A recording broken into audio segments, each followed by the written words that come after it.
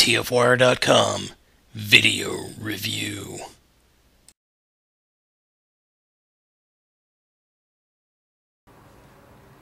Hey gang, Spada here, and I'm bringing you another video review. This time we're taking a look at Deluxe Movie Stockade.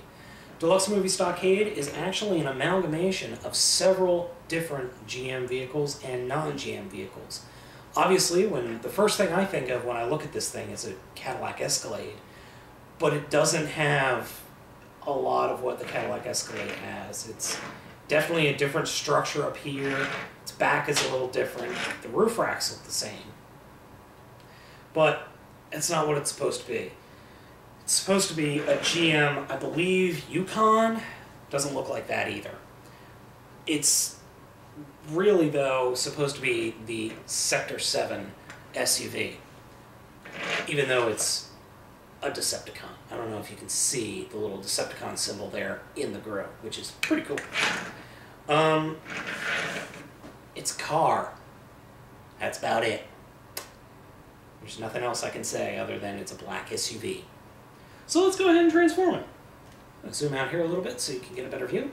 First thing we're going to do is take the figure and break its front off. Next thing we're going to do is grab the side here and flip it completely around like so. Next thing we're going to do is rotate this front section of the vehicle all the way around to the back. Rotate his feet out and just expose the rest of his feet. The next thing we're going to do is going to grab up here and fold him open like that.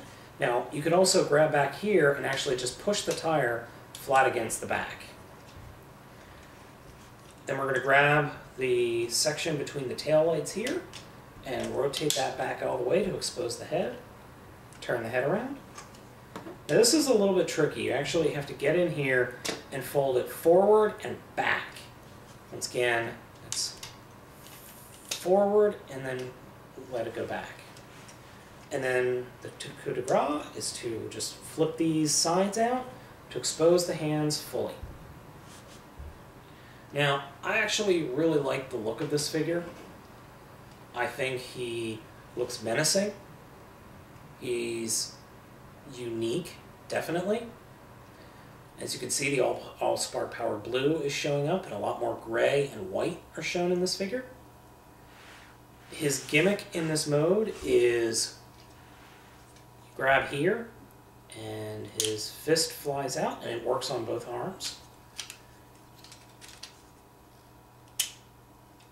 And his hands actually open up rather nicely, like that. I really like this figure. It's a very gorilla-esque looking figure.